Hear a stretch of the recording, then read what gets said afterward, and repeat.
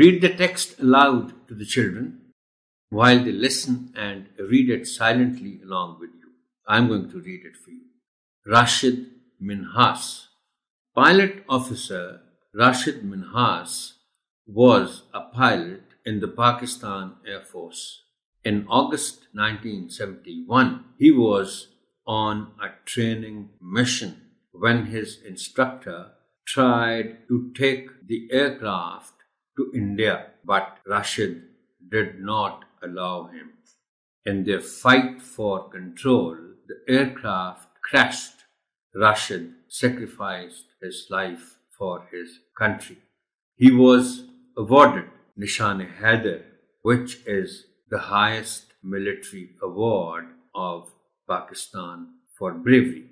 Rashid was only 20 years of age when he gave his life for his country.